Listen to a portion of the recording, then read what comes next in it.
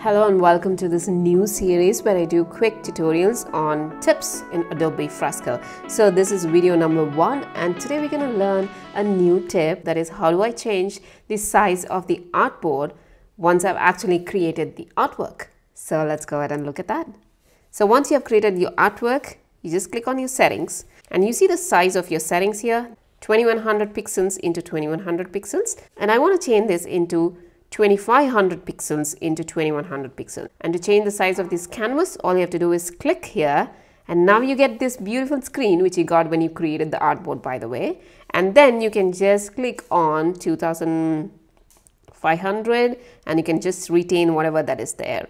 You can also do all these things like PBIs, you can change it to 300 or whatever you want. Just so you know, this might modify or it might make your artwork look a little different, especially the print size if you change.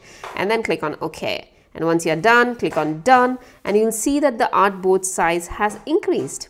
And if you want to fill it up, I'm just going to go ahead and fill it up over here, and now I have a brand new size. That is, if you click here, you'll see that it's 2500 into 2100. So that's how you change the size of the artboard or the canvas in Adobe Fresco. So come back next week for more tips and tricks in Adobe Fresco.